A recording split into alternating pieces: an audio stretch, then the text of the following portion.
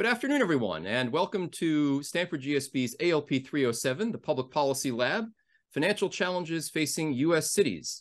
I am Professor Josh Rao, and today we are thrilled to be hosting three expert panelists to discuss urban infrastructure in the U.S. Dr. Megan Ryerson, Dr. Ed Glazer, and Dr. Zach Liskow.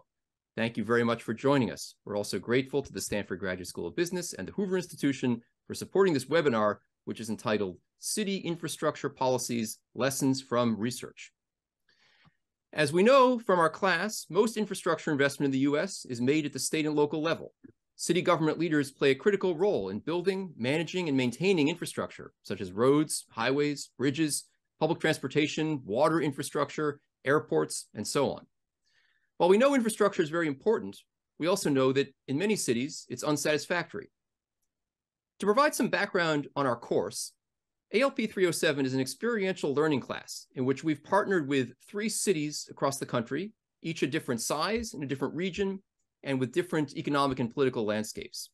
We also have three policy verticals or work streams on which student groups are working to assess the efficacy of city policies, conduct research, and make data-driven, evidence-based policy proposals. The policy verticals are economic development, debt and pensions, and of course, our topic for today, infrastructure. Over the last several weeks, we've met with city managers, economic developers, commissioners of public works, and other public officials to learn about what challenges these cities are facing and what keeps city officials up at night. So now we want to hear from the subject matter experts. The goal of today's webinar is for us to learn what academic research is telling us about infrastructure in U.S. cities. How much infrastructure investment is needed? How much should cities really be trying to do? How should it be financed? And how can we control the costs? Today's panel should help us to answer these difficult questions. But first, let me do some more detailed introductions of the guests. Dr. Ed Glazer is a professor and chairman of the Department of Economics at Harvard University. He previously served as director of the Taubman Center for State and Local Government and the director of the Rappaport Institute for Greater Boston. Welcome, Ed. Great to be here. Next, Dr. Zach Liskow is currently serving as the chief economist at the United States Office of Management and Budget in the Executive Office of the President of the United States. He is currently on leave from Yale Law School, where he is a professor. Welcome, Zach. Great to be here. And finally, Dr. Megan Ryerson is currently the chair of transportation for UPS, Associate Dean for Research at the University of Pennsylvania's Weitzman School of Design, and an associate professor in the Department of City and Regional Planning and Department of Electrical and Systems Engineering at the University of Pennsylvania. Welcome, Megan. So I'm now going to get the ball rolling with a few questions. The first question I just want to pose to each of you is just a general introductory question to tell us about your research, what infrastructure topics you study, and what are some of your main conclusions about the state of urban infrastructure in the U.S. And I'm going to turn it over to Ed Glazer to begin.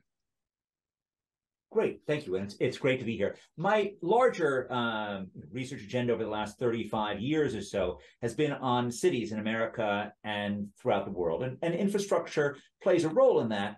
Although, one of the key points of the economics of cities is that, in fact, the real cities are not made out of concrete. They're not made out of glass towers. Real cities are flesh and blood.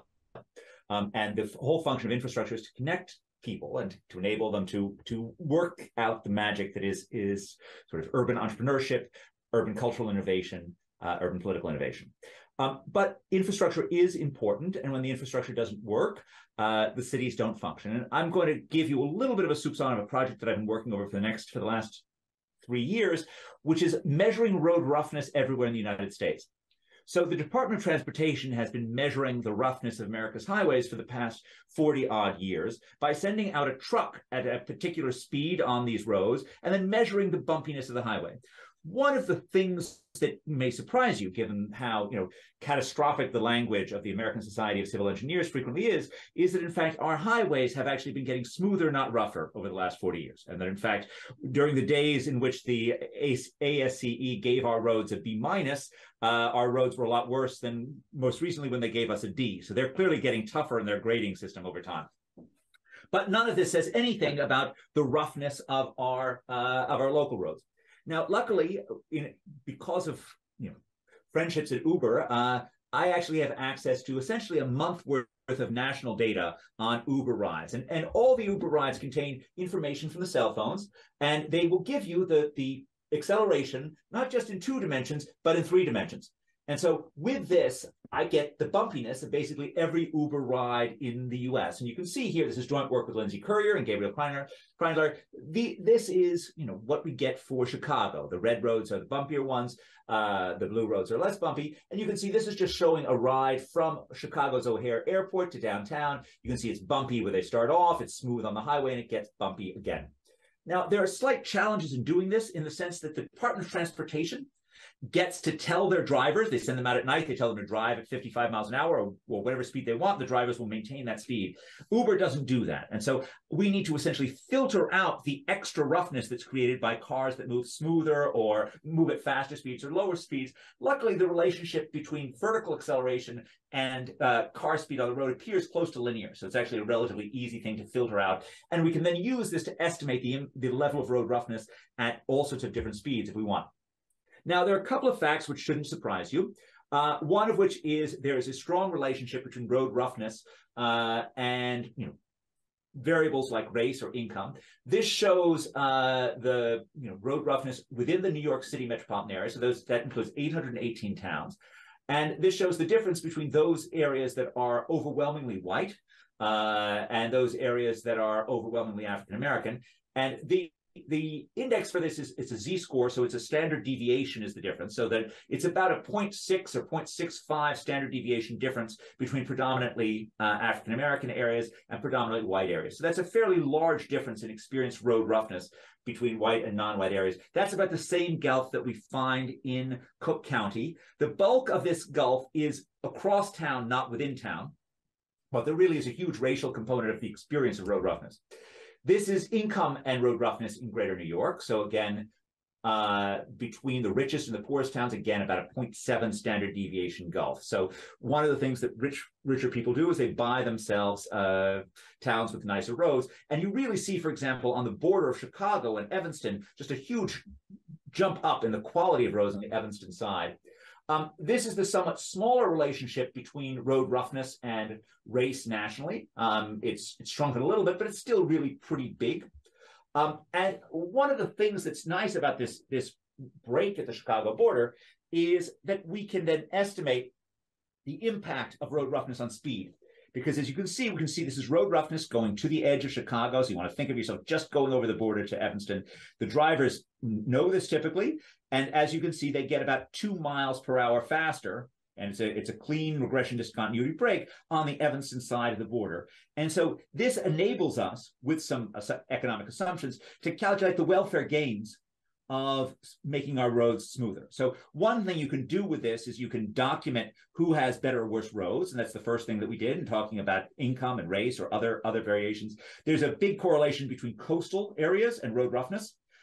It's not that colder areas are worse, but areas that have long periods of time where they're right on the edge of 32 degrees. Those are the areas that actually have some of the worst roads. You can talk about, estimate the impact of road roughness on speed. You can do this both at the county borders or by looking at road repaving events. So this is a road resurfacing event in Chicago, and we can then look at this and then see the impact of speeds after the road resurfacing event.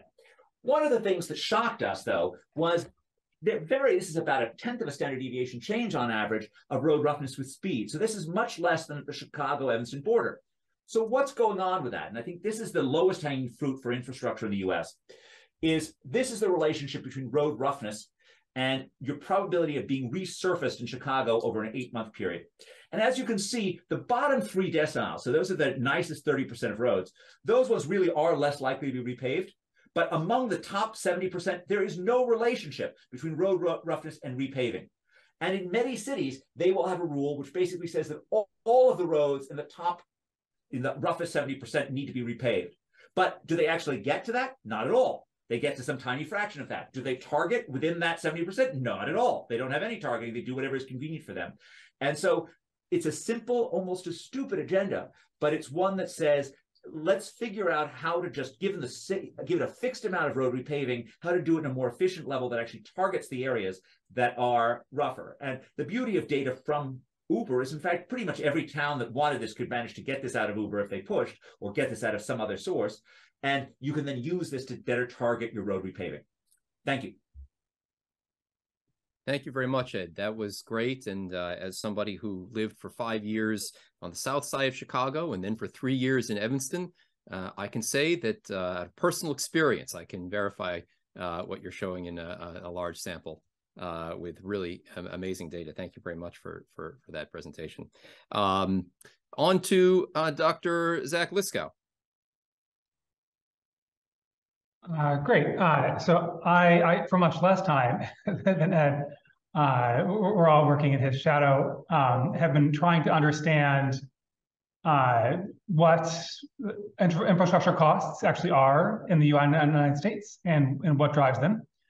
And I've been working on a few projects. I'll share my screen. The first project here is jointly with Leah Brooks.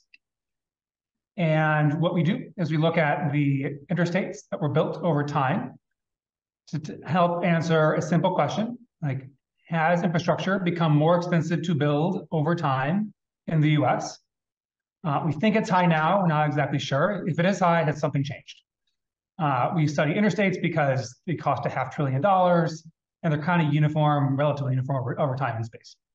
What we found was kind of wild and surprising even to us, which is that it costs a huge amount more to build interstate highways more recently than in the mid-20th century. Costs roughly tripled in real dollars between the 1960s and the 1980s.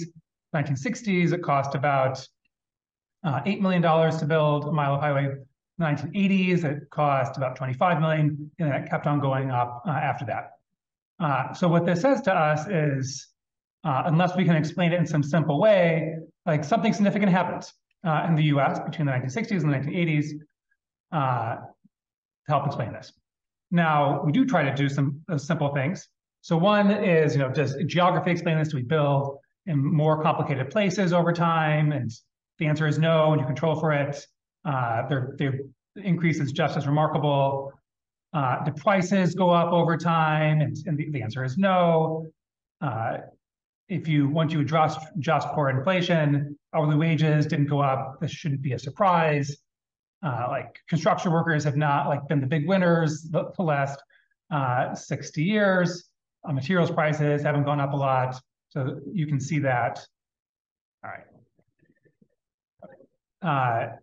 You're seeing the wages, material prices, they're flat.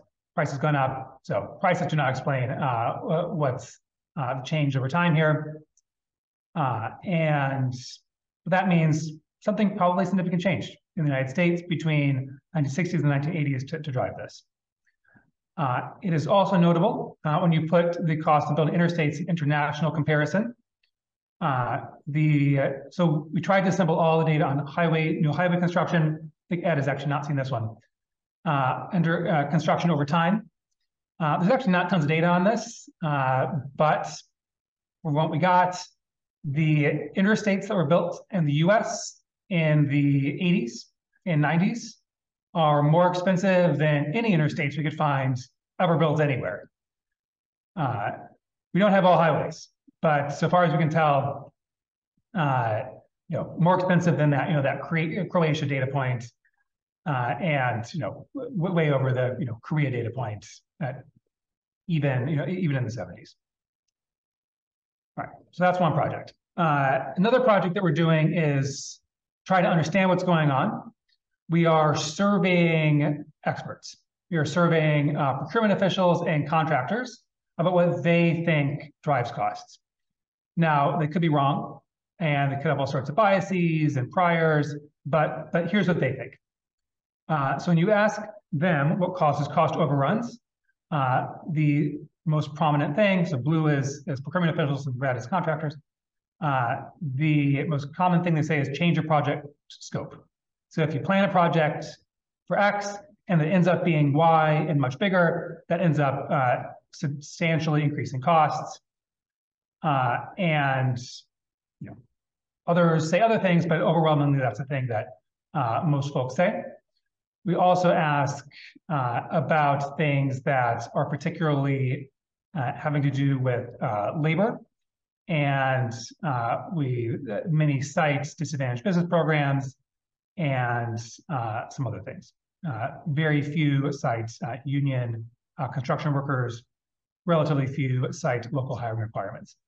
Among those who do mention disadvantaged business programs, they don't say there's anything inherent in it. They just say there's a lot of paperwork. Many say that state agencies and local planning agencies are considerably understaffed. Procurement officials say this, as well as contractors. Almost, that's what that big blue bar there says. Procurement officials overwhelmingly think they're at least moderately understaffed, but then even the contractors tend to think that the agencies are understaffed. And there's also wide agreement that using consultants considerably increase costs. I can talk in a bit about how to put this stuff together, but here's at least the raw data in terms of what folks think about what drives costs. So I think I've exceeded my 3 minutes here, so I will pass it back to Josh. Thank you very much, Zach. Fascinating. And before you and Leah did the historical work, we really didn't have any idea about exactly how infrastructure costs were evolving over time. And now from your newest statistics, we also know that in the U.S. We have some of the most expensive roads, which is interstate roads, which is quite interesting, important new fact for us to grapple with. I'm now going to turn it over to Dr. Megan Ryerson to give us some remarks. Megan. Thank you so much. And I don't have slides, just me and my airport and aviation system renderings behind me. So I'm going to talk about two areas of my research. One is in air transportation and one is in urban transportation safety. I want to talk about air transportation first. In air transportation, I am most interested in policies that allow us to, that push us to utilize the existing infrastructure, especially existing runway infrastructure, as efficiently as possible. When I think about expansion of runways, I think about things like displacement.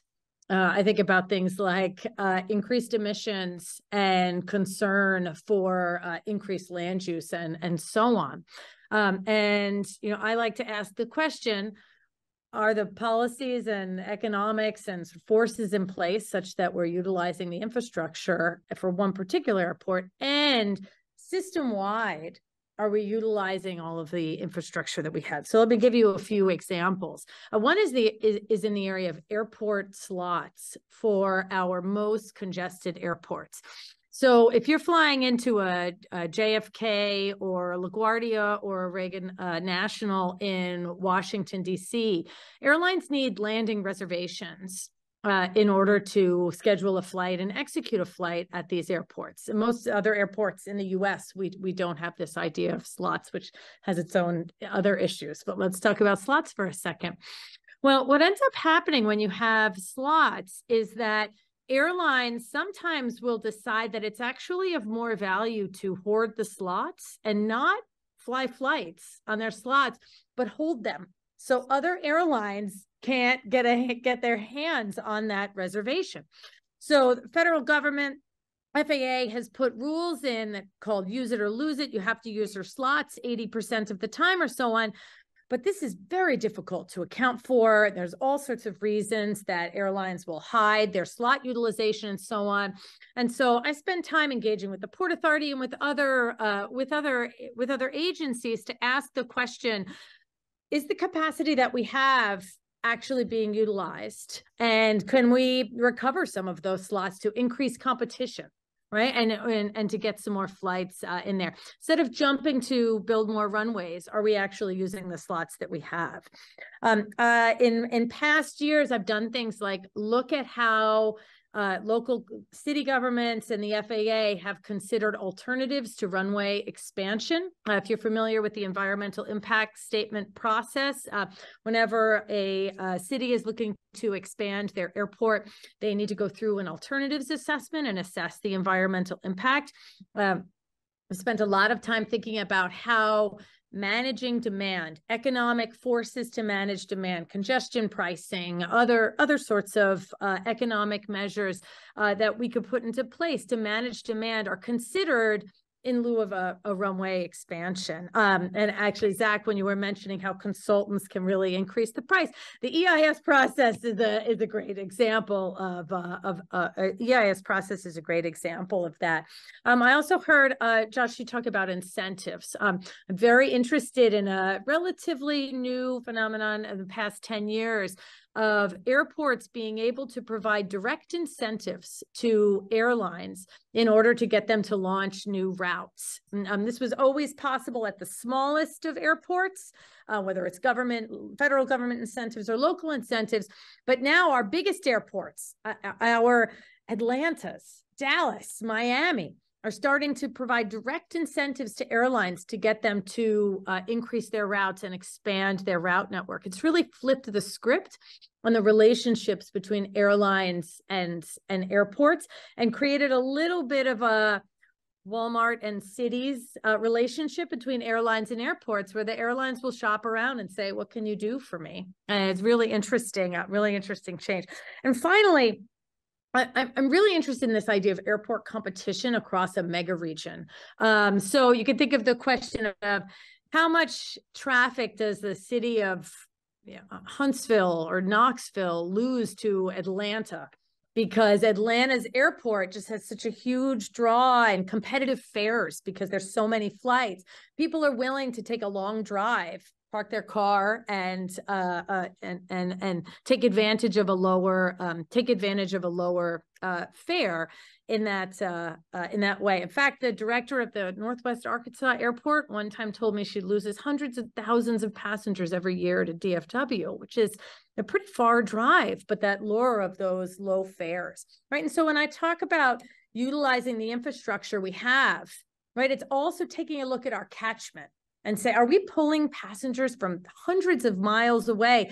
And maybe we could put some policies in place to better serve people and kind of make air transportation more accessible.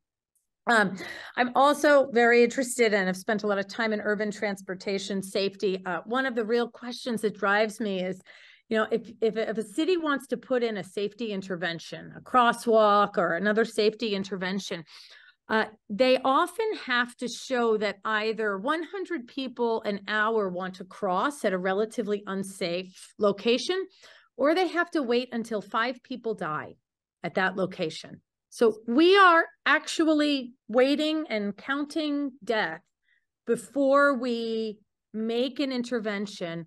That the interventions are not rocket science. We know what to do. We know how to make streets safer, right? But it's really our policies and our policy constraints in place that stop us from making these urban transportation safety improvements. We also know, Ed, I thought the racial disparities in rough roads was really interesting. We also know that there are tremendous disparities in urban transportation safety. And when you really address safe streets, you're really starting to address some of those racial disparities, because neighborhoods that are predominantly low income, neighborhoods that are predominantly people from underrepresented communities tend to be the ones that have the highest propensity for road collisions and road deaths. Thank you. Thank you so much, Megan. I mean, those remarks I think are really important for us in the work that we're doing. I think when we think about airport infrastructure, if we look across the cities that we're working with in the policy lab this year, one of them is located really, it is actually a major hub. One of them is a city that has a pretty small airport, but has really, very, very ambitious growth plans for the city, but maybe haven't thought about the airport. And the other one I think is maybe satisfied with its general size, wants to grow, but has very, very significant economic development goals. And they may not have given sufficient thought to the question of, are there enough direct flights from the places that there have to be in order to make this place to go? And I think your remarks about urban safety are also incredibly important for us to be thinking about and to be bringing to our partners. So I want to start out with just a round of as we do some questions, just about some general questions about what cities each of you, if you're willing to answer this question, have performed well or have used innovative approaches to solve infrastructure needs. So, you know, there have been, all three of you have highlighted many challenges, but are there any cities that we can look to that have used innovative approaches to address these challenges, where we might be able to say to some of the partners we're working with, this is something that you might want to check out? I'll let anyone chime in. Maybe Ed, looks like.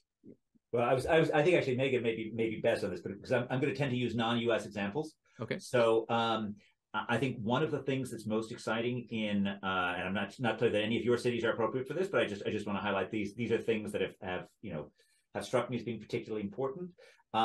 The innovation of bus rapid transit is one of the great success stories of the last 20 years in transportation. Relatively low cost, considerably more flexibility, and really just a great people moving option. There's an old joke that 40 years of transportation economics at Harvard can be boiled down to 4 words: bus good, train bad. And that's because of the tremendous cost advantages involved in buses, and even more so their flexibility. And if we think about the need to plan infrastructure for decades, if you put in a fixed rail system, that is stuck. If you put in a bus system, that is flexible. And it is a shame how we treat buses as if they're the ugly stepchildren of transportation, when they are marvelously flexible and just have tremendous advantages. And in the future, right, there's no reason why we can't have autonomous electric buses that are perfectly clean and green and sensible. I will highlight, as economists, we should always stress that it is almost impossible to think that you can build your way out of traffic congestion because of the behavioral response. I mean, I'm not sure if I believe the fully 1-for-1 crowd out that's identified by Gilles Ranton and Matthew Turner in the Fundamental Law of Highway Traffic is correct. But they basically say if you build it, they will drive it, and you get basically no reduction in traffic that comes from extra building. But there is, no matter, everyone believes that there's a very significant behavioral response. And that sort of suggests that Singapore, which pioneered congestion pricing in 1975, where you actually charge drivers to go on ordinary roads during peak times, they really were right. And we really need to think about pricing our roads and not giving away access to city streets. Of course, we do the opposite. I mean, since 2005, we've been increasingly funding our highways, not with gas taxes, but with general tax revenues. And it's just hard to see how it conceivably makes sense in a world where you have any fears about climate change, that we want to basically subsidize people to drive. And so I would point to Singapore as my second example of a city that sort of everyone could learn from. And just a final point on congestion pricing: politically, putting prices on things that were free once is close to impossible, right? That's asking a mayor to walk into a buzzsaw if you're telling that person to do that. But putting prices on new things, like a new road or a new bridge, that's actually usually pretty doable. And so that really argues for trying to impose congestion pricing from the beginning, not just a new piece of infrastructure, but also on new services, like, for example, autonomous vehicles. Since one of the first effects of autonomous vehicles is to lower the cost of sitting in traffic, right? That's going to induce people to sit in traffic more. And so if we can get in something like congestion pricing on autonomous vehicles from the beginning, I think there's a lot to like about that. Great. Megan? Yeah, that was great points. I want to respond to one or two of them, and one is just agree with the congestion pricing. I do want to say in a city like Philadelphia, we have to be really careful when we talk about congestion pricing.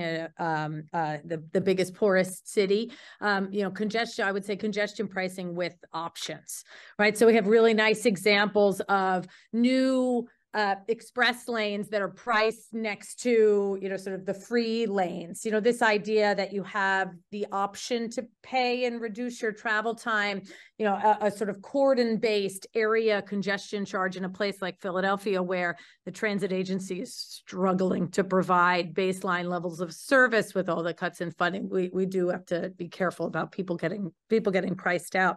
I wanted to also say with buses, I'd love to provide an example of a place I think is doing it well with intercity transportation of buses. I totally agree that the bus is the technology of the future, of the past and the future. If in Wisconsin, actually, the DOT just very recently granted Sun Country Airlines some bus routes, or maybe the DOT didn't grant the bus routes, but the DOT has been working with Sun Country, and Sun Country has bus routes that they use for intercity transportation to bring passengers into a small hub and then fly to their ultimate destination, right? We don't need to fly everywhere, right? We can connect on the ground and then we can fly, let the airplanes do what they do best, right? Which is the sort of long haul transportation. And let's think multimodally. And I think that it's not a state or a city, but I think that Sun Country Airlines is doing a great job. Austin, the city of Austin they're a real pioneer with air service incentives. They saw their growth and they provided some incentives to American and British Airlines to launch a nonstop flight to London Heathrow. It was full almost instantly. The incentive went away because the incentive periods are limited, and they actually started putting a larger aircraft on that route because there was so much demand, right? They really saw, we're growing, we can facilitate this growth by encouraging the airlines to launch some new services, and those things really work together beautifully. The Boston area, New England area is an excellent example of airport regional planning, where airports in this larger region, along with the FAA and some other stakeholders, got together and said, Boston said, we don't want to expand anymore. We're on the water. We can't expand, right? We are who we are. And if we're going to grow air service, we have to work together. And they have really, really solid regional plans, transportation. There's a big economic development piece in terms of how economic development will spread through the region. And that is an excellent example. The sad thing about this example is that it's 2006 and we don't have another one to follow up that is more recent. It is a little standalone. I'd love to see more of that. On the urban transportation side, there's a great recent story of Seattle really dismissing the rule book that says that you have to have 100 people who want to cross in an unsafe place or 5 people die before you build a crosswalk. And they applied for an exemption. They built their crosswalk, and then they showed how much more sort of demand to cross that location increased once they had safe infrastructure. And so they're also really sort of flipping the script and saying, we know where we need to build safe infrastructure. Let us do it. And I think they're really someone to watch. Thank you. Great. Zach, I'm going to turn to you with a different question. Given the high costs of building infrastructure that you've documented, how can cities actually assess the potential benefits of investment, say, in roads against these costs? And are there any policies that city officials might be able to enact to make that assessment easier? Yeah, so this is a hard thing to do, of course. It would be much easier if we had better data. So I encourage all these cities to agitate for having better data to help make these cost estimates. It can often be difficult to know, to benchmark, to know how much things will actually cost. And benefits are similarly difficult. But I think a few lessons come out of at least the surveys that we have done. Number one, it is important to adequately staff. I think that many agencies feel understaffed and are understaffed. It's something that we hear a lot about here in the federal government, and I think the agencies would benefit from having better and expert staffing, perhaps having fewer consultants as well. Second, plan early. We see a lot of issues arise when things are not planned super well early. There's not enough consultation early. and then things need to be changed down the road. That often ends up substantially increasing costs in ways that could have been avoidable if planning had been done from the beginning. And third, try to increase competition. So we see many cases in which there's not enough competition for bids, and there are a variety of ways to encourage competition. One is to actually solicit competitors and say, look, we know you haven't bid much before, but please do. Well, we want to hear from you. We want you to put in a bid. And another way to do it would be to have an easier process to try to reduce the barriers to entry for competitors. So those are three possibilities: build up capacity, plan well and consult at the outset, and third, solicit and encourage competition. Okay, great suggestions. I want to talk a little bit more about financing. Some of the officials we've spoken to have said that they are constrained in terms of their ability to raise revenues to fund infrastructure investment. Ed, you made the important point that if we're going to have use fees, it's much easier to politically implement those on new infrastructure because that's not something that people were previously using for free. One of the things I'm wondering about is whether you and the other panelists have any views on how exactly is the best way to involve the private sector in infrastructure investment through public-private partnerships or other structures, and just generally whether there are types of funding and financing for infrastructure projects that you think have shown promise. It's a great question. I mean, I think the first thing to keep in mind is the private sector is almost invariably involved. There's not a public and private difference. It's just typically when we call public infrastructure is typically contracted for by the public and then produced by the private providers. In the case of the PPPs or public-private partnerships, there's a private entity that typically is managing those private providers. The track record of PPPs is far from perfect, and I think in these types of areas, Deng Xiaoping is very wise, and as he said about thinking about capitalism versus communism, it doesn't matter if a cat is black or white as long as it catches mice. And I think the same thing is true about public-private partnerships and public provision. There are times in which PPPs are a disaster. There's times in which they're great, and we need to be smart about which times these are likely to be. I'll give a couple of examples from this. So the Eduardo Engel of Yale is probably the greatest scholar of public-private partnerships. Eduardo studied them first in the Chilean context and then moved on to many other ones. In Chile, which is a relatively well-functioning country, PPPs work generally quite well. In the case of other countries where the governance structures are much weaker, they're a disaster. And they're a disaster because if your government is weak, it means that you are very easily subverted by a private entity, and they will typically figure out a way to basically whatever contract you originally come up. It's very similar to Zach's point about renegotiation. Whatever you negotiate with a PPP up front, there'll be an issue 2 years further down, in which case they'll completely renegotiate it and rob the country blind. Sometimes this involves lots of bribery, sometimes it doesn't. And so the ability to manage PPPs isn't easy. That being said, the work of Ram Singh on road roughness in India shows huge differences between the publicly provided roads and the privately provided roads in terms of road roughness. And the difference here is all about procurement, that when the private entities go to build their roads, they actually know how to get high quality road being built, and they're able to stop the people from giving them really crappy roads. In the case of the public entity, they don't get that. And so they just build really bad roads. And Eduardo has also emphasized that PPP has the incentive to actually maintain the roads. That's actually only barely true in India because you aren't actually being paid over time through a user fee. It's really just coming from the upfront payment on this. So I think that there are some really good things about PPPs, having strong incentives to maintain quality, having a better incentive not to get taken by the initial entity that's doing the building, but we need to worry that they're going to figure out some way to soak up the government as well. In general, on financing, user fees, there's just a lot to like about user fees. Not just are they, do they lead to a sort of efficient thing, which is what Adam Smith, 250 years, talked about, where, if we base our building on the places where users really value that, That's really tends to avoid white elephant projects.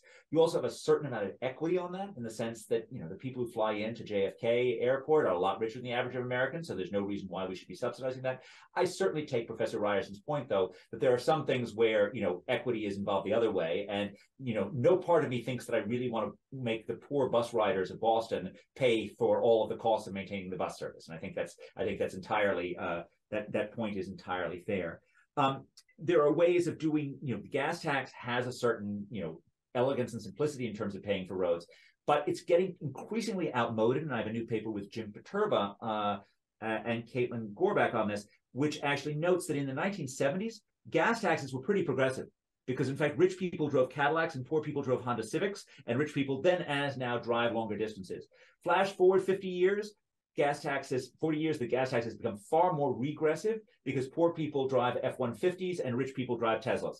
And so the switch to electric cars means that we have a big challenge for the gas tax-based model, and whether or not we're going to be able to switch to something like a vehicle miles travel charge or some other means of paying for our roads. We really do need to rethink that model. And I do think, again, I'm just going to re-stress this, that in the era of climate change, the idea that we're just going to use general tax revenues to pay for people to drive all over America, that just seems like an almost irresponsible thing for us to do.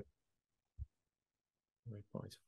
Yes, Megan, I want to ask if you have any thoughts on financing, and also the other question I wanted to make sure to ask you is just a couple of the cities that we're speaking with are either experiencing or are hoping for really rapid growth, 15 or 20% per year, and so I also want to make sure that I ask you the question of just what is it that we should make sure that we're telling them they need to be considering on the infrastructure side, in addition to what you've told us so far today. Absolutely. And I won't comment on P3s. I thought those, what you said, Ed, and also those references are certainly more authoritative on P3s. I will mention that airports, in order to generate some funding, will sometimes engage in very long-term leases with airlines for their terminals and gates, or even go so far as to privatize their terminals. So, for example, if you've ever flown into Kennedy T5, it is JetBlue's terminal. They have a 99-year lease on the entire terminal, and it's beautiful, and they've branded it and all of that. But one of the downsides is that those are their gates. So if you are any other airline and you have a problem at Philadelphia and you have to divert to Kennedy, JetBlue can say you're not allowed to use our gates. And this happens again and again when there's a problem. Actually, when the Asiana crash at SFO happened, an airline diverted to a nearby airport somewhat in the Bay Area, and they didn't have any gates, and none of the airlines would allow them to use their gates. And so they just sat there on the tarmac for hours and hours. And that, to me, is anti-mobility, right? It is the sort of small privatization of infrastructure into these small little pieces, but it's actually a system that all needs to work together. The privately managed terminals, it sort of have a similar impact. In terms of cities that have really ambitious growth potentials, I'll say a few things. Focusing on airports, I would really encourage them to take a hard look. Number one, at their competitor airports throughout mega region, and not try to incentivize service, for example, that has really strong, or not try to incentivize service that is not going to be able to compete with the service that's offered at, for example, Atlanta, if it's only, 250 miles away. And really think about their citizens and the kinds of businesses they're trying to lure in, and say, what are the key connections this airport has to have? Is it that we need frequent connections to a few places that are well priced, or is it that we need a large network that is, 1 or 2 flights a day, but as long as we have the network, that's what our citizens and, what businesses looking at our location would like. So I think sometimes cities, especially smaller cities, will have aspirational goals. If you ask almost any airport, who their peer is, they'll say, oh, Atlanta's my peer. Atlanta, DFW, these airports are peerless. They are themselves, right? And so I think it's really important for an airport and the city together to say, what are our authentic goals? Who are we and who are our constituents, and what are the businesses we're trying to lure in. Similarly, for a city that is thinking about similarly for a city that is thinking about growth, I of course would like them to think about densifying. I think it goes with Ed's point about just building new roads in an era of climate change, right? How can we densify? But that requires a lot of urban improvements. How can we make our streets safer? How can we increase public transportation? How can we make our schools better, right? What are the things that we do that encourage more sort of dense living in a safer environment?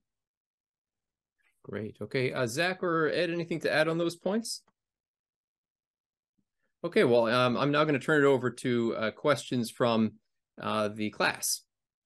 Louise. I can start. Thank you all so much for being here today. I'd be curious to hear if y'all have any perspectives on water and sewage and stormwater infrastructure, kind of around these similar questions of how to finance, how to upgrade really old and aging systems for cities that are trying to grow. If there are any either innovative approaches you've seen or cities that you've seen that have done this really well on the water side. So I do water in Africa. I don't do water in the US, and it's really different. But I think that clean water is, there's an old line that it's actually the most important job of city government, is actually making sure you provide clean water.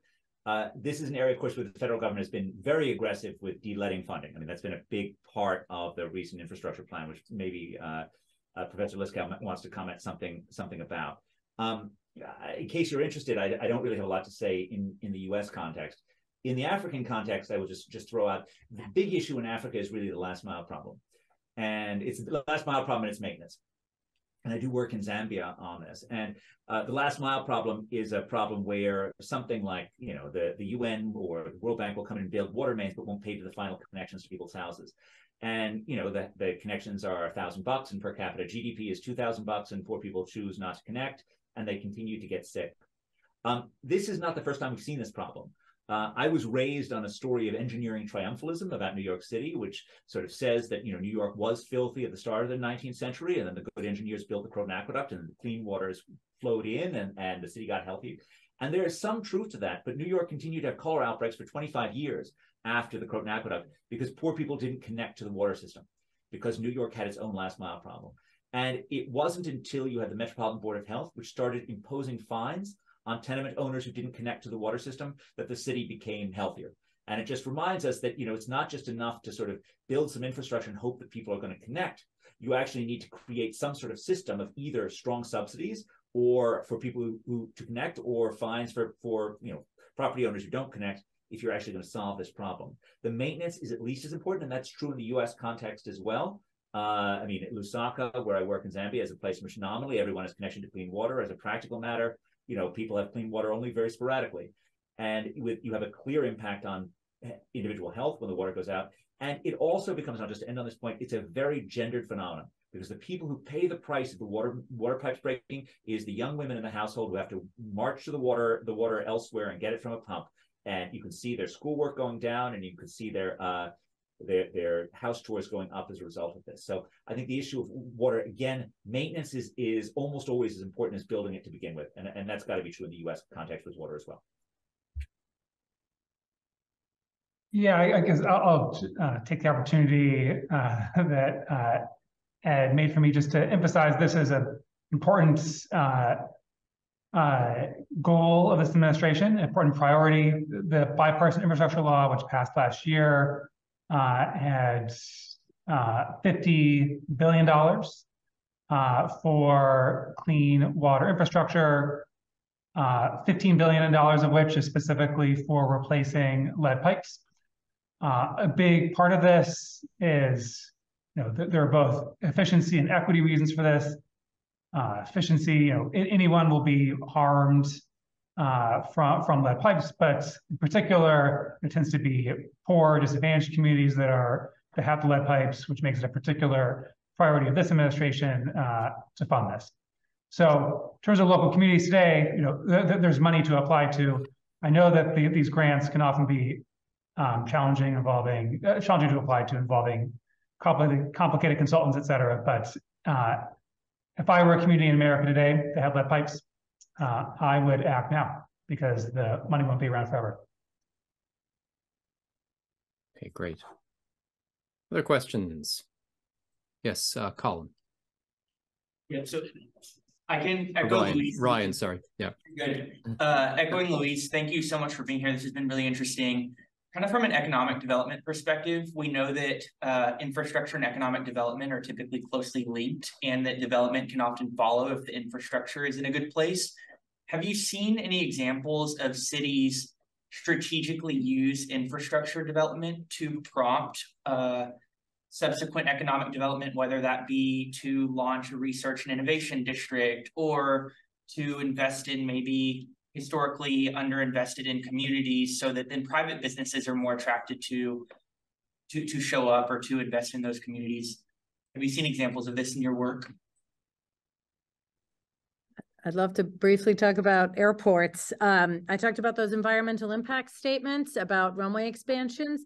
Many of them actually say, like, we need to remain a hub so that we can benefit the economics of the region, and that is the main sort of driver to build is for economic development. And they're somewhat not wrong, as you said. Not only are they linked, I think about Amazon's RFP for HQ2.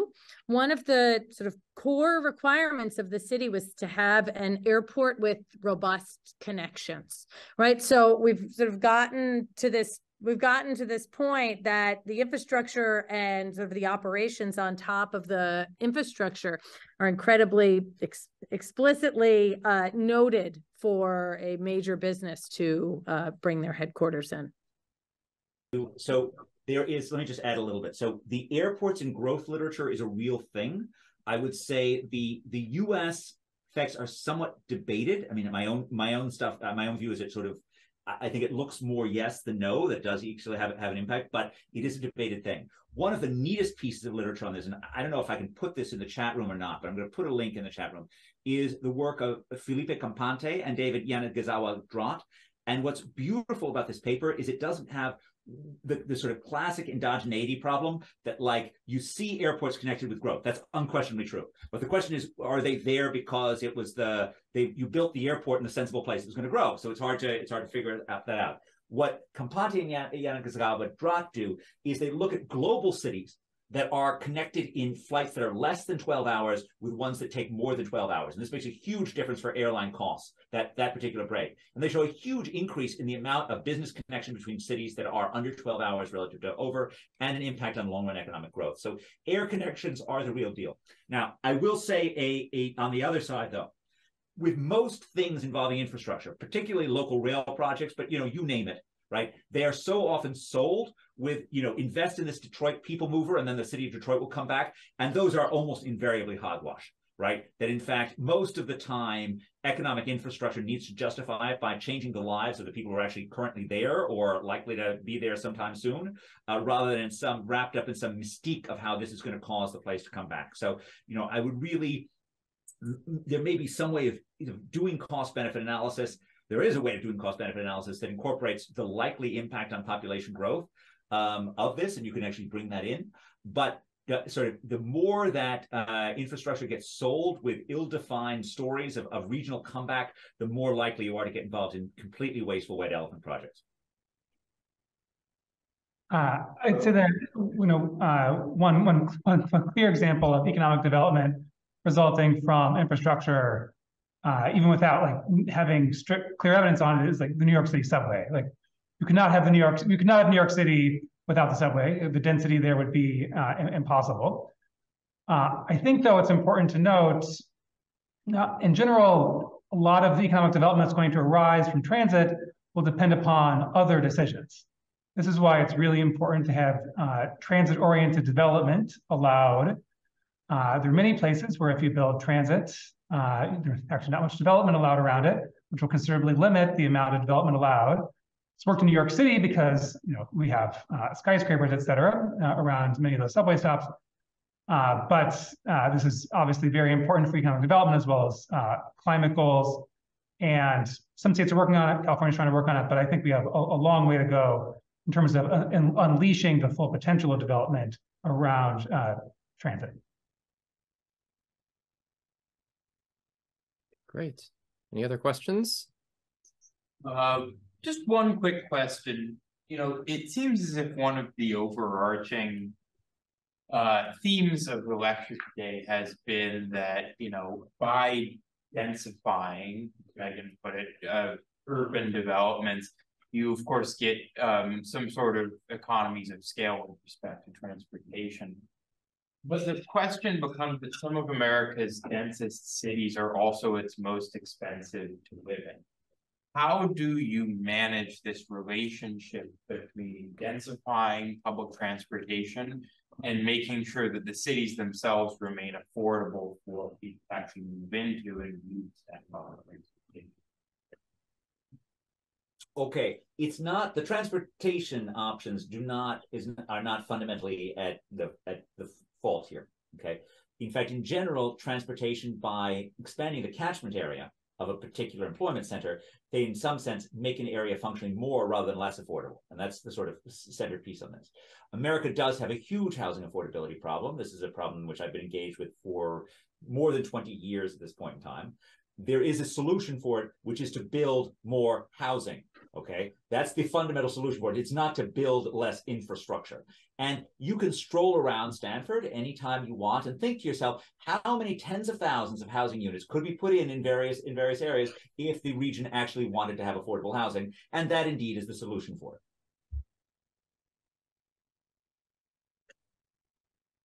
Any other comments on that question? Nothing to add there. That. Go ahead. No, exactly what Ed said. That was great. Well, we're basically at our time for this 1 hour webinar. I wanted to ask one last question, which is just about data collection, which has been referred to. A number of you have referred to it over the course of our discussion, from the very beginning of the discussion, when Ed Glazer was showing us this amazing research he's done on the roughness of roads, and just being able to collect that data could help cities prioritize and do a much better job of actually targeting the road paving infrastructure investments that they're making, for example. Are there other sort of low-hanging fruit data collection efforts that any of you might suggest that we guide some of our cities towards? So we at the White House are currently engaged in a variety of efforts along these lines, and I think that it'd be really great to have local partners in this. I think that there's often a tendency to kind of not think in big data terms and not kind of recognize the full potential that data could help us with here. And I would love it. I would love it if these three cities, as part of their agenda, said, like, here's the data that we would want that would help us make better decisions. So I think that might include for cities and states around the country who are building similar projects, how much do those projects actually cost? How much did elements of those projects actually cost? How much did units? If you're building a rail station, how much did your elevator cost? If you're building a rail, how much was it per mile? If you're building a bus rapid transit, how much was it per mile? Cities are often do not put this data out, and if they do, it's often not in uniform or easy to access format. I think I would love it if cities would get together and say, like, we would collectively be much better off if we produce this data, made it available to each other, made it available to the public so they can analyze it, understand how much things actually cost, understand where we could possibly make improvements. That's a terrific set of ideas, and I think we'll be discussing that further, and it would be terrific to be able to collect this kind of granular data, which I think is just going to be essential for having more efficient and more effective infrastructure. So we reached the end of the webinar. I want to thank each of our panelists for joining us today and for sharing your thoughts and your findings. We're looking forward to combining what we've learned here, what we're hearing from our city partners, to produce data-driven and evidence-based policy proposals for them. And thank you again to Stanford GSB and to the Hoover Institution for support during this webinar. Goodbye, everyone.